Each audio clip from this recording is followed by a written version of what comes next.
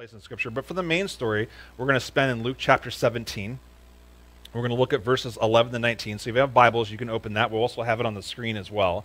And I'm going to be reading from the New English Translation. A really interesting story that maybe some of you haven't heard or remember about some lepers. I'm going to start in verse 11 of chapter 17 of Luke. Now on the way to Jerusalem, Jesus was passing along between Samaria and Galilee, and as he was entering a village, 10 men with leprosy met him, and they stood at a distance, raised their voices and said, "Jesus, Master, have mercy on us." And when he saw them, he said, "Go and show yourselves to the priests." And as they went along, they were cleansed. Then one of them, when he saw he was healed, turned back, praising God with a loud voice. And he fell with his face to the ground at Jesus' feet and thanked him. Now he was a Samaritan. And then Jesus said, "Were not 10 cleansed? Where are the other 9?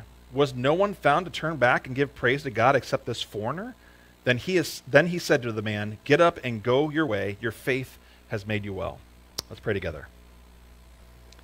God, I ask in these brief moments, as always, that my words would be your words. That whatever it is that you've helped me prepare and want to speak, that they would be spoken, and whatever I prepared you don't want to speak, that you would strike from my memory.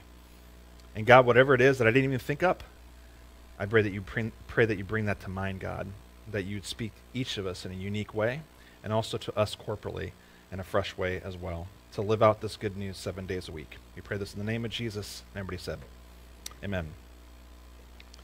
Well, I think I mentioned this previously if you've been here a little while, but recently, about, I don't know, 5 or 6 weeks ago, I don't know how far, time blurs for me right now, I had my annual review. It always happens here by our elders and then by our consistory. And I don't know if some of you feel this way. I don't really know, but for me, I do not look forward to my review, my annual review. I don't know if you do. Some of you are like, yeah, I can't wait. That's a very rare person indeed. If I haven't met it, I guess maybe all the people talk about always complain about reviews. Maybe I'm one of them, not sure. But I don't look forward to them. In fact, for me, early in my journey in ministry, annual reviews were actually extremely traumatic for me. And I'm not kidding when I say this. Because it was like when we got to that time, like everything that I did wrong came up during my annual review. Like literally, like when if during the year when I do something wrong, it might get mentioned, but most of the time it didn't. But it would come up like this laundry list of things during my annual reviews. Now some of you are like, that's horrible. Well, that was just the systems I was in, these particular churches. There's lots of interesting comments that would, and there's all different ways that people did these evaluations. But basically the summary was, here's what you need to do better, and if you don't, we're going to have to do this. So put you on a year probation on your contract or whatever. There's all sorts of things that happen. And I remember some of the comments was like, I'd see comments like, he didn't email me right away when I emailed him. He doesn't seem to care about his office space, which legitimate critique. I was definitely having some problems, with my office space. Then I had a comment, he should be in the office more. He doesn't come across as professional. He preaches too long. I mean, there's all sorts of things that happen. I didn't get any laugh out of that. That's great. Even back then, they were saying I preached too long, right? But there's all sorts of other comments. I mean, a lot of them, some of them were legitimate. Some of them felt very nitpicky. But in all the ways, the way the review and the evaluation was conducted, it was not done in a light that ever felt encouraging to me. By the way, in my annual review this year, I got comments like, he seems like he's too busy for people, or he appears aloof and preoccupied on Sundays.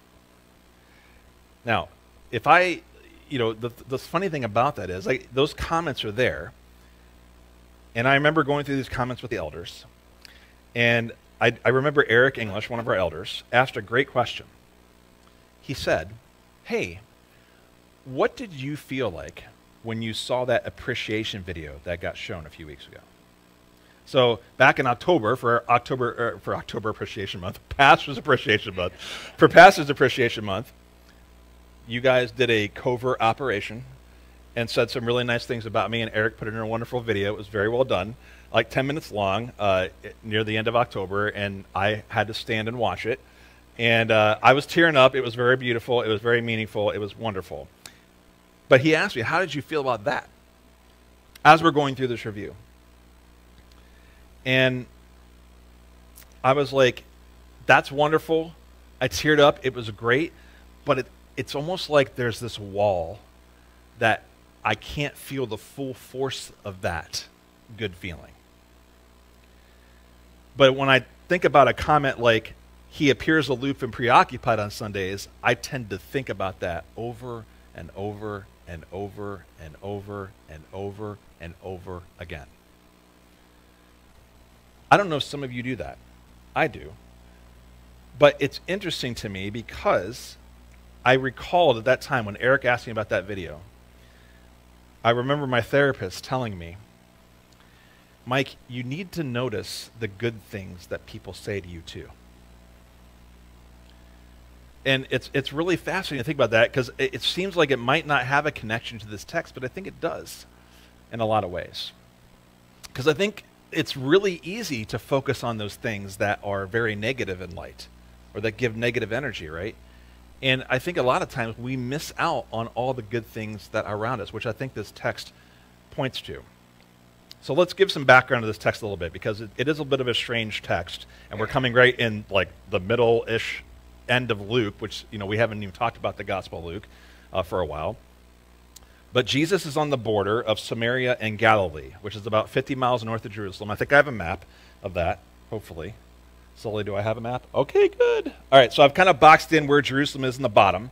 And I put Janae over in the middle there. That's basically arguably where the border of Samaria and Galilee are. You can see Samaria right underneath the box there, and Galilee up north toward that body of water.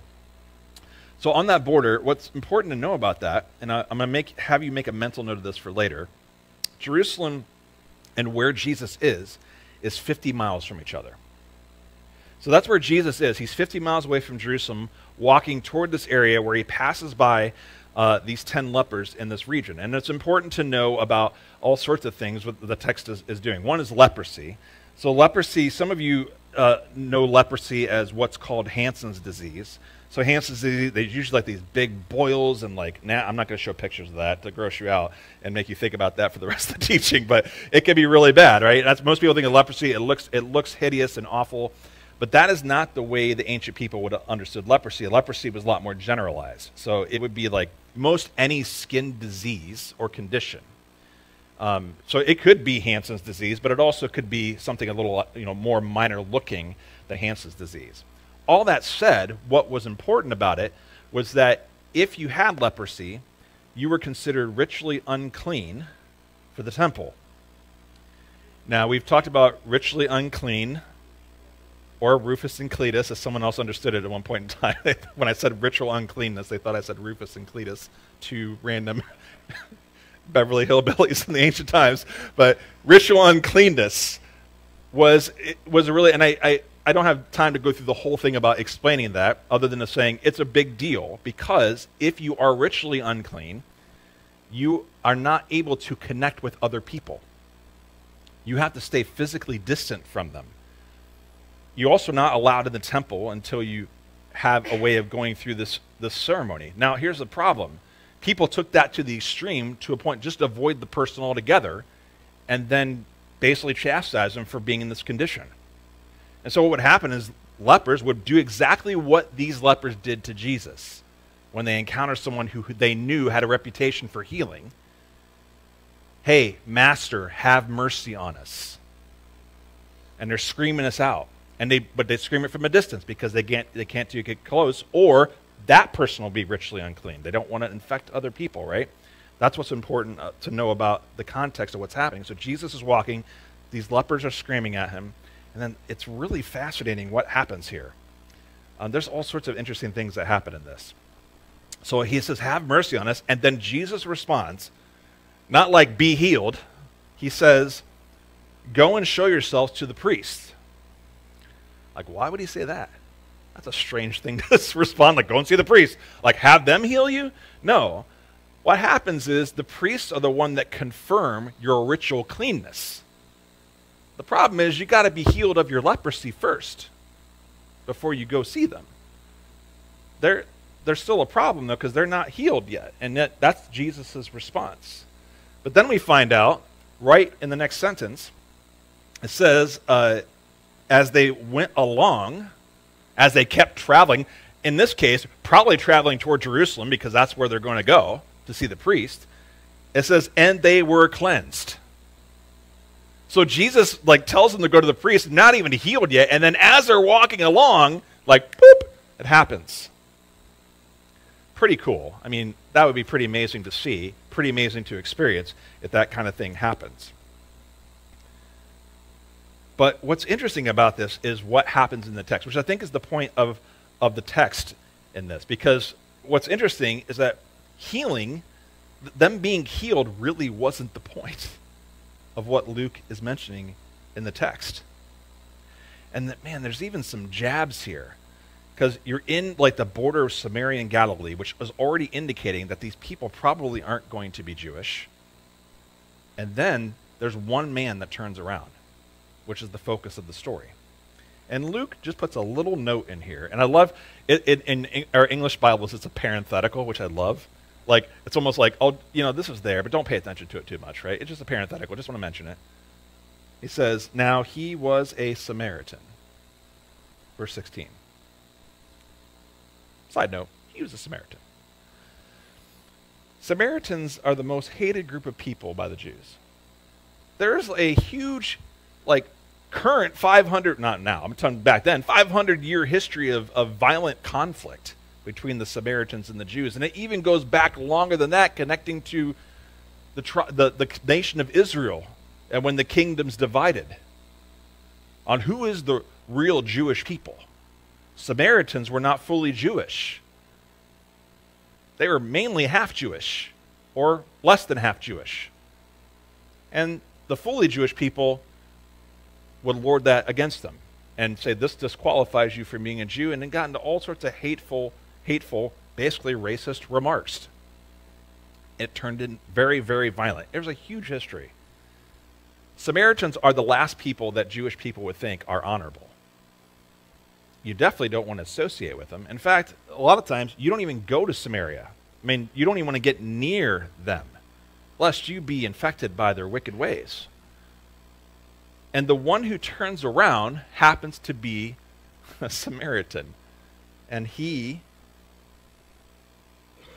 praises God with a loud voice. He's yelling praises to God.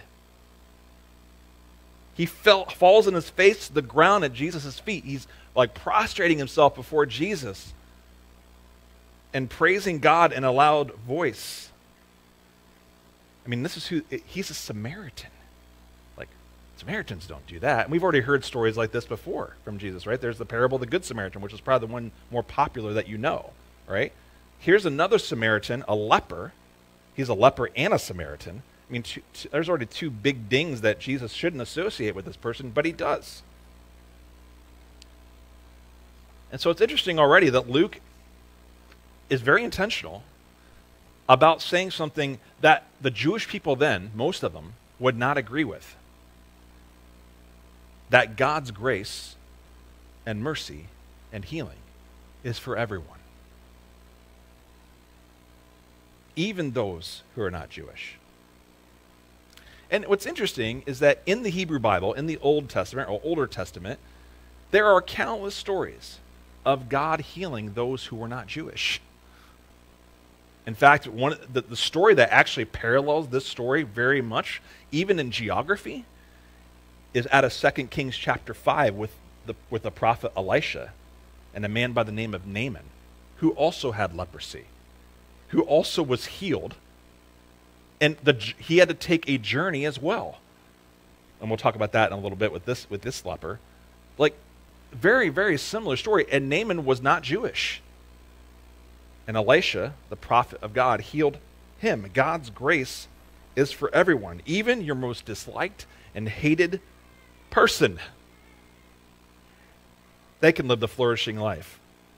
And then listen to what Jesus says at the very end of this text, because I just find this interesting. He says, "Get up and go on your way. Your faith has made you well." So here, I don't know if you've ever thought about this before in this particular text. Because a lot of times, like, there's a lot of texts that, like, Jesus, heal me, you're healed. Go on your way because of your faith. You are healed because of your faith. And that may be true in this sense as well. I'm not saying it isn't. But that's not what's being said here. That's not what Jesus is saying. Because he was already healed.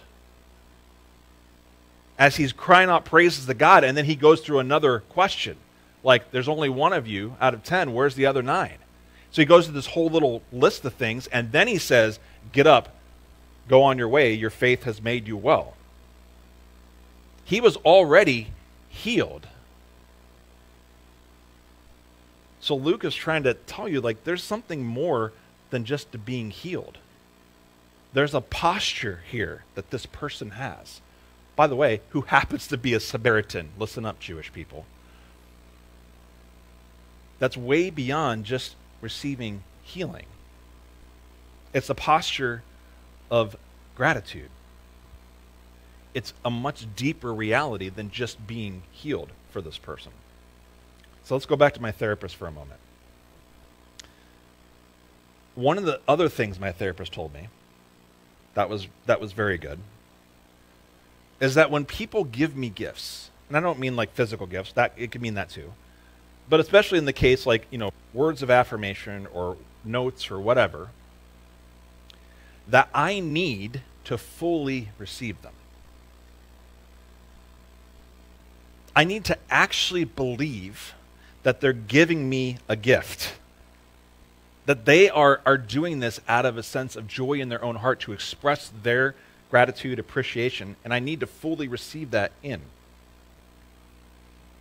And this was like trying to talk about this wall that I put up to fully experience that. And he really, he was really good, but he really got bold with me, and he was the kind of guy that would really kind of be blunt, which I appreciate in a therapist. And he said, if you don't do that, it's almost like you're trashing their gift. It's almost like you're just pushing their gift back and saying, no, I don't want it. Now, I don't know if that's totally true, but I got the gist. The picture was I wasn't fully receiving the gift. It's almost like I rejected the gift by not fully appreciating that or fully receiving it. It doesn't mean do I fall on my I'm not going to fall on my face before these people and say thank you for giving me a gift or words of affirmation. That's not what he was saying. But the whole idea of do I take the weight of gifts the same way I take the weight of critique? That's what he was saying. And that's really hard for me. It still is.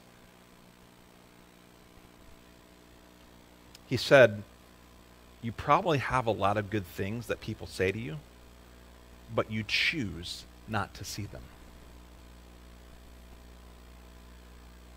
It's like we have a radar, but the radar is not calibrated to tune into good gifts. I'm only tuned in to the critique. I'm only tuned into the negative, and I need to recalibrate my radar to detect all of those things, especially the good. And I think that's a lot what it feels like to have a posture of gratitude. It's a radar tuning. It's calibrating yourself to be able to see all the good gifts that God gives, because countlessly throughout Scripture, God is shown as one who always gives good gifts and does it constantly. All the time he's doing these things. And a lot of times we just refuse to see it or don't calibrate ourselves to see it when it's in front of us.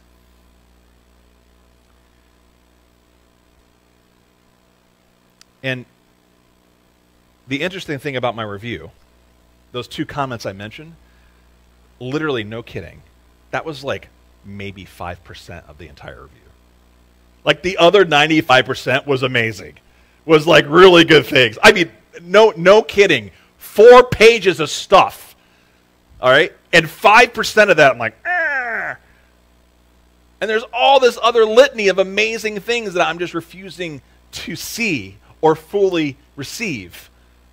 And the great thing is our elders were great at constantly reminding and asking, hey, what do you think about this? How you receive it? They even asked you right after, how are you feeling about these comments? Because you should feel really good about this, they would say, right?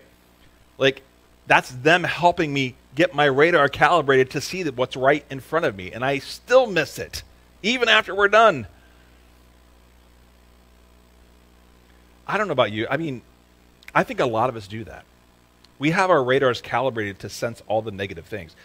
You know, we're kind of conditioned by our culture to do that. We're conditioned to look at all the negative things. Like people say, well, man, if you watch the news today, well, I guess it depends what news you're watching, right? I mean, there's a lot of news out there. There's a lot of good news out there. If you can find it, if you're looking for it, or if your algorithm's calibrated to it, right? It's out there. There's a lot of good things that are out there. It's easy to focus on what's horrible around us. Or when really tough things happen, it's like our world shrinks and that's all we can see and think about. Now, I told you to make a mental note. Do you remember how many miles away this leper was from Jerusalem? 50 miles. He had to walk, all of them, 50 miles to Jerusalem to get cleansed. Do you think something can happen in 50 miles of walking from then to there? Even if you're healed. Yeah. Naaman had to walk 25 miles to the river Jordan to receive his healing in 2 Kings. I mean, it was a long walk to get there. A lot of things can happen in those 50 miles. How easy can we forget the gifts that we have received and been given, or the good things that are happening all around us? In fact, in this text, it was 1 out of 10. 1 out of 10 of those lepers turned around to thank Jesus. And Jesus is like, where are the other 9? Now, did those lepers now got their healing taken back because they weren't showing a posture of gratitude like this other leper? Jesus is like, sorry, buddy. You didn't come and fall before me in gratitude, therefore your healing is done. Leprosy, boom, you're back. I don't see that in the text, and you can't assume that either. Those men were still healed. But this guy recognized that healing wasn't the point. That when there's a posture of gratitude, that's the deeper reality that Jesus wants. Yeah, those other 9 were still healed. I'm sure they were thankful. I'm sure they're like, wow, this is wonderful. And they don't want to turn around and think about, I don't go be honest, I got my healing, I got what I want, I can just move on with my life. 1 out of 10. Now, I hope you realize this, because, I mean, maybe you sense this if you know me long enough. I'm not a super optimist. I mean, I like to tell people I'm a realistic optimist. I'm a realistic optimist. So, I mean, I hope you don't hear these words today thinking like, you're just really optimistic, Mike. I mean, I'm probably more optimistic sounding right now than maybe I have been in the past. But I'm not really a super optimist. I just told you I'm one of the 9 out of the 10.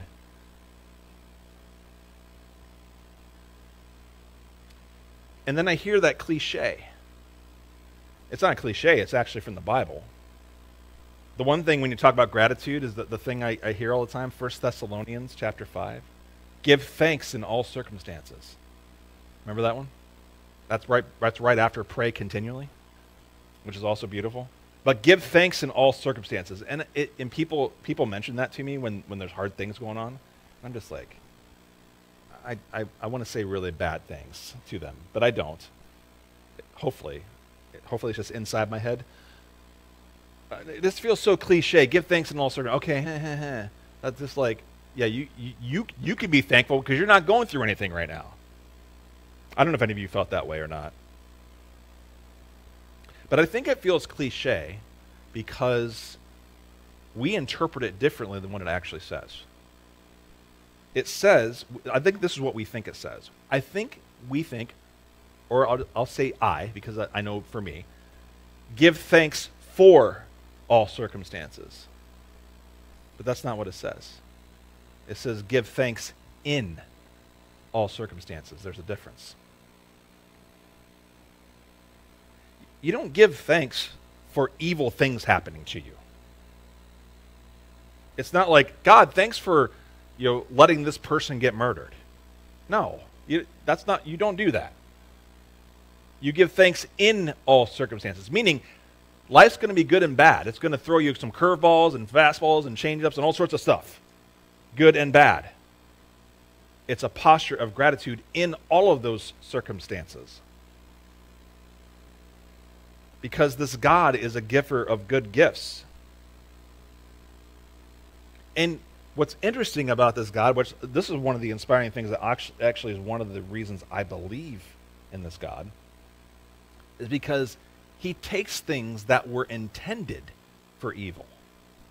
He takes things that were intended to harm and can turn them into gifts.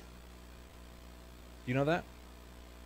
By the way, there's one big major example over here. That's an example. But this cross, not this particular cross, but the cross, invented by an empire to publicly humiliate and show the empire's domination and to execute revolutionaries against the state. Its intention was to bully and intimidate and show you who's boss. And many people today, when they think about the cross, do not think about it that way. They think about it as a gift. It's about God's forgiveness. It's about God's mercy.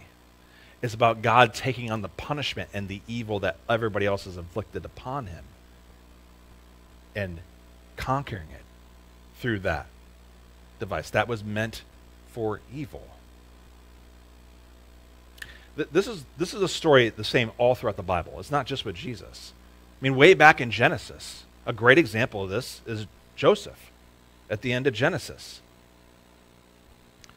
Don't put the verse up yet. Get that out of there. Sully likes getting ahead of me.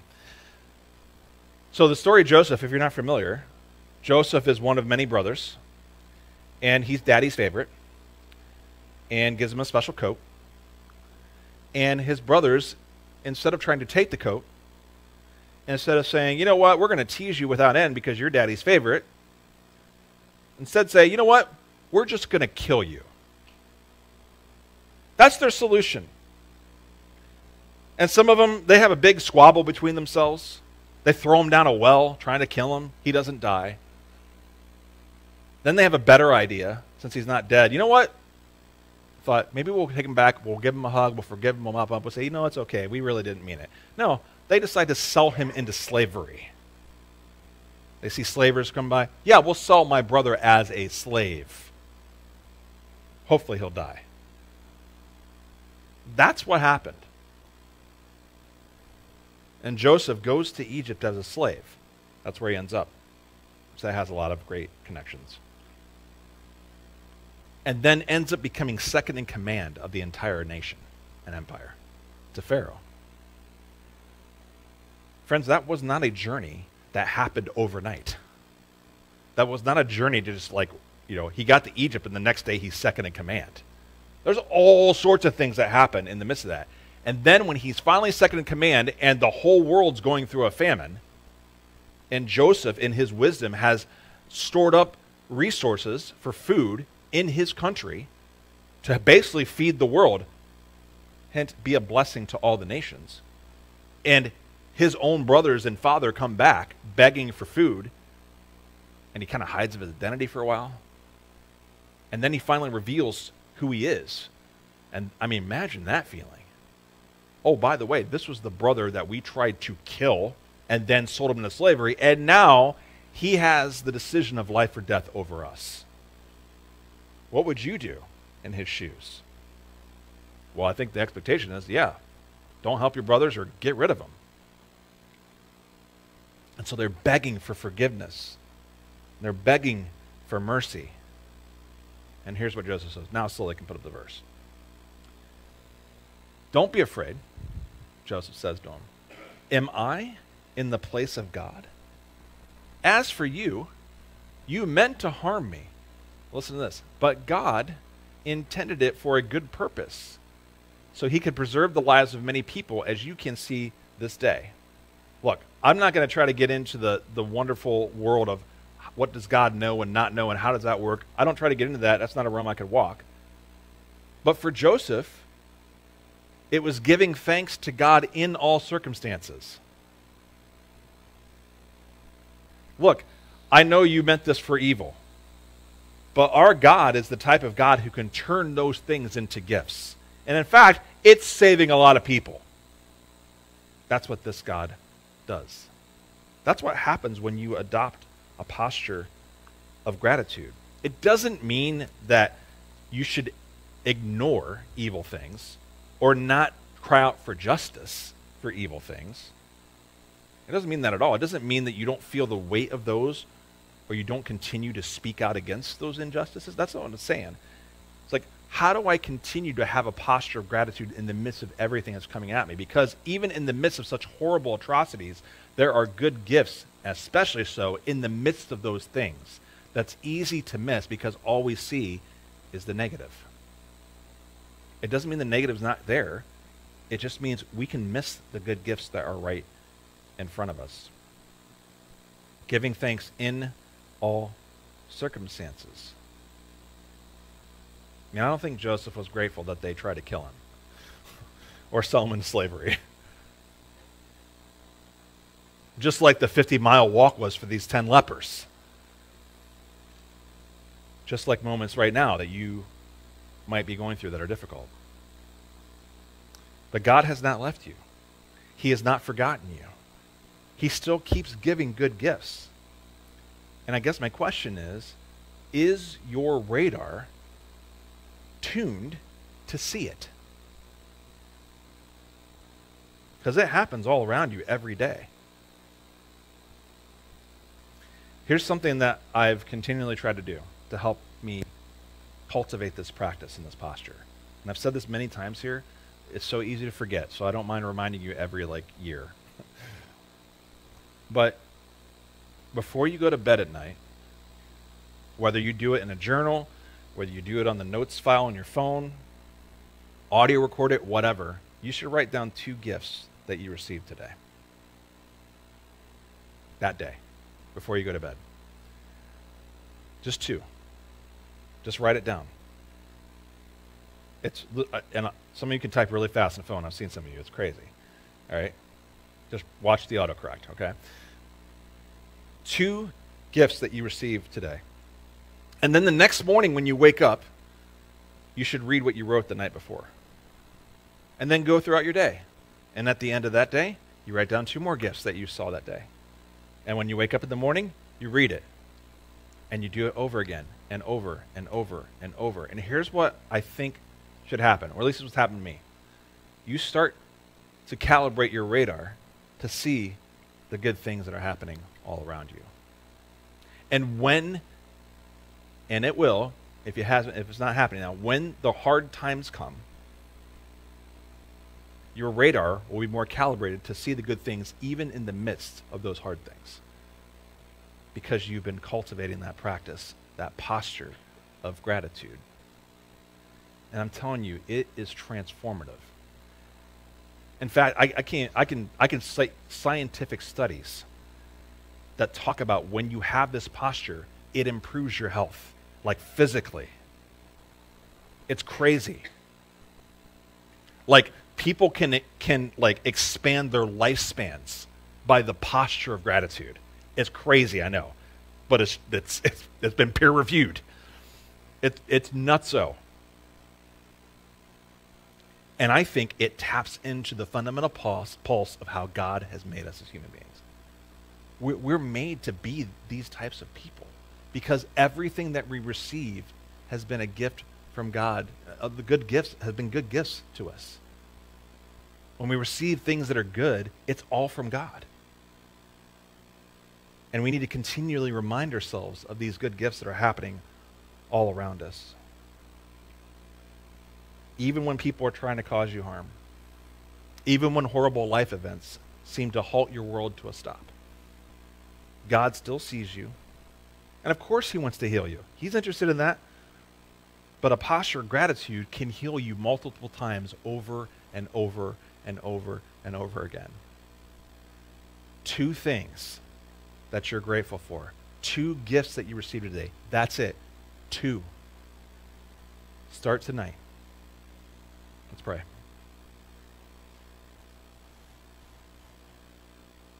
God, I pray that we would tune our radars to your goodness. God, we know that we cannot ignore the horrible things that happen to us. We do not neglect those things. We do not feel the full weight of those things. We know you want us to, God. You want us to experience all of these emotions.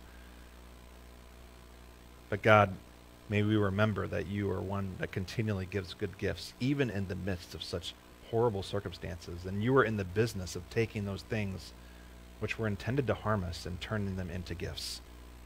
Only you can do that. And so God, I pray that our radars would be tuned to how generous you are toward us. We pray this in the name of Jesus, and everybody said, amen. Let's all stand together. Hey, thanks for watching the podcast. If you want to connect with us, click one of the links in the description there to get to our page, where there's all sorts of ways that you can find out more information about our church community, what we're doing, and how you can get involved with that. Hope you continue to stay. Make sure you like and subscribe. Share this with your friends if you think it's meaningful. And I hope you have a wonderful week. Grace and peace, friends.